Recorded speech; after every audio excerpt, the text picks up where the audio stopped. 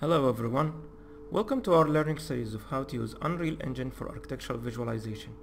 Following up from our previous video where we have learned how to set up 3 different colors for the bench objects in case the client of your project have decided to see different options, but in case the 3 options that you have provided him is not actually enough or was not what he's looking for.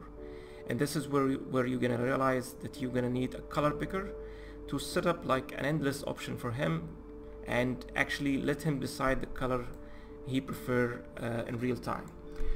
To set up a color picker in real time, we're gonna need a widget where we can in real time change the color. And the easiest way to do this is by using a custom plugin created by Rama. And Rama is actually one of the technical artists where he have made lots of contribution, actually free contribution to the community.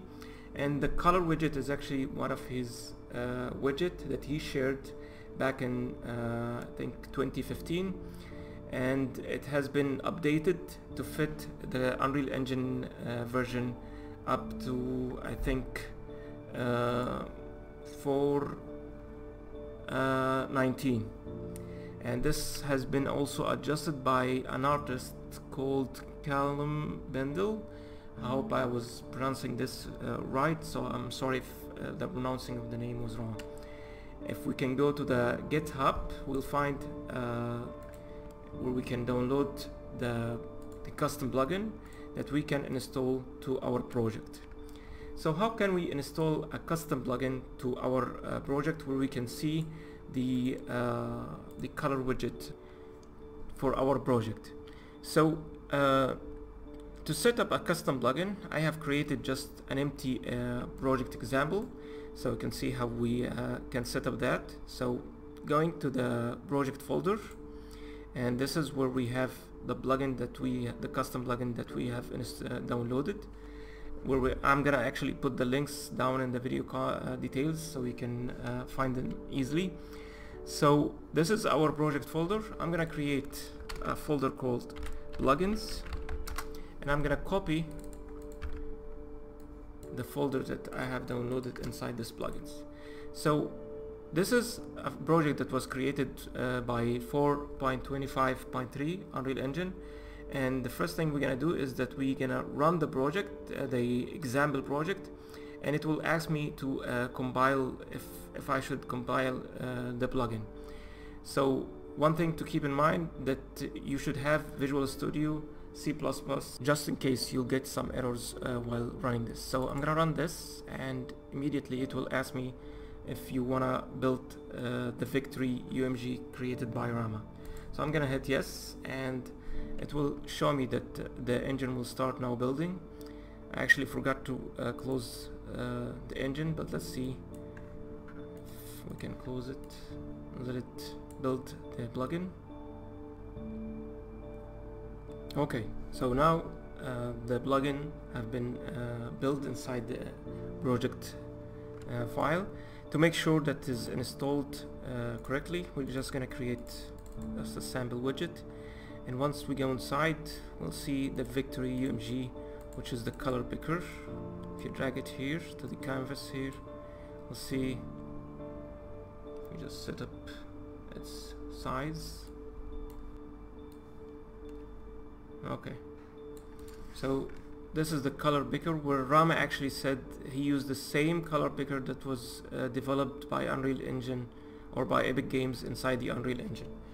So if you also go to the plugins, you'll find that the Victory UMG was also installed.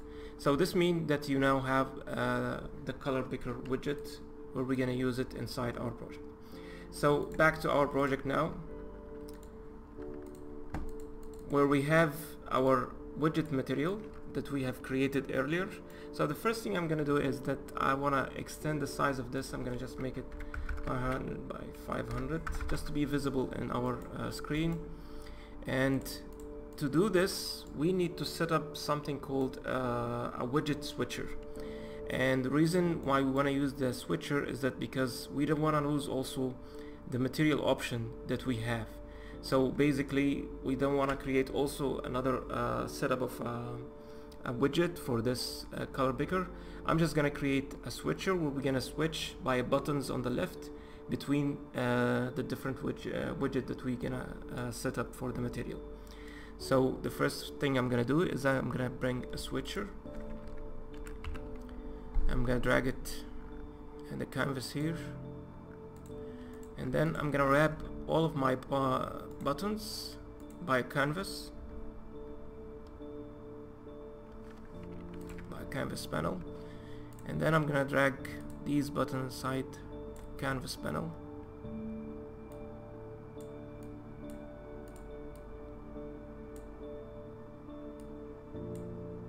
Okay, so now where I have all my buttons, I'm just gonna extend the size of this canvas to fit here, and now I can resize my button easily as we have learned how to do in our previous widget videos. So I'm just gonna do this just for the sake of this tutorial without having the same size, so we can switch to the other widget that we're gonna create. Let's just increase the size of this. Sorry about that. Let's make it 20. Okay.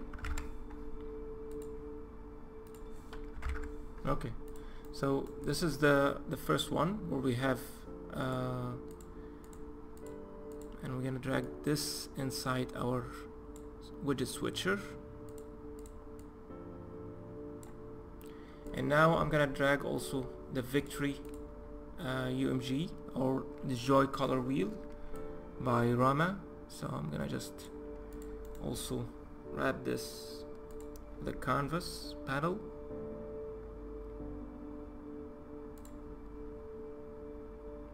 And I'm gonna drag this also inside the widget switcher. So let's just increase the canvas size a little bit.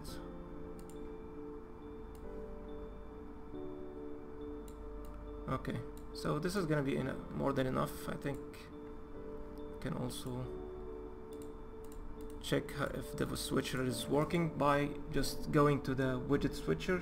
You'll find that there is an active widget index. So 0 will represent the buttons of the materials, and 1 will represent the color picker. Okay, so also to set up the buttons that will switch between these two, we're gonna need to set up 2 buttons.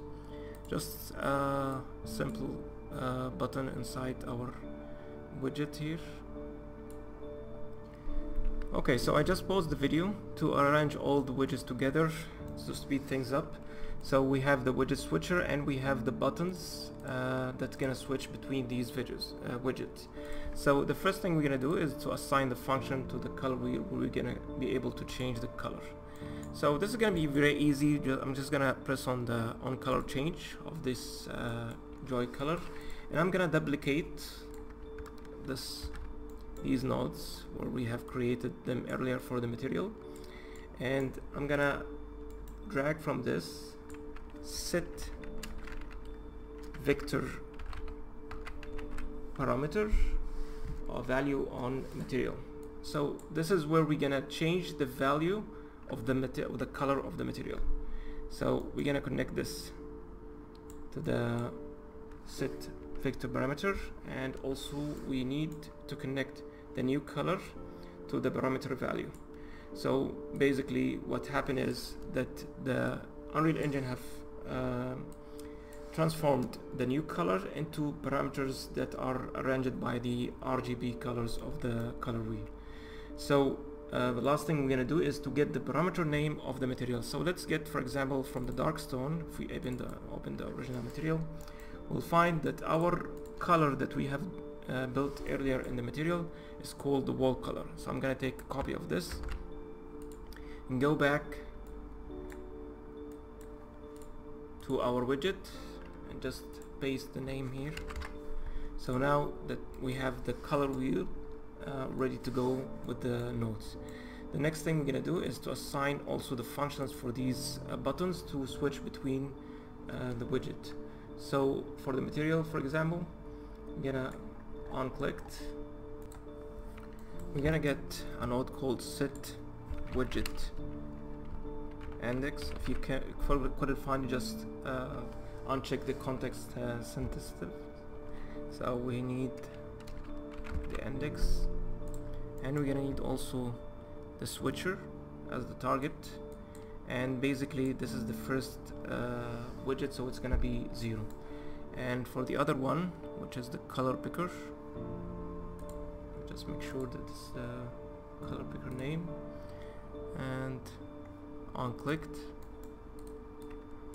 duplicate, connect, and this is gonna be 1.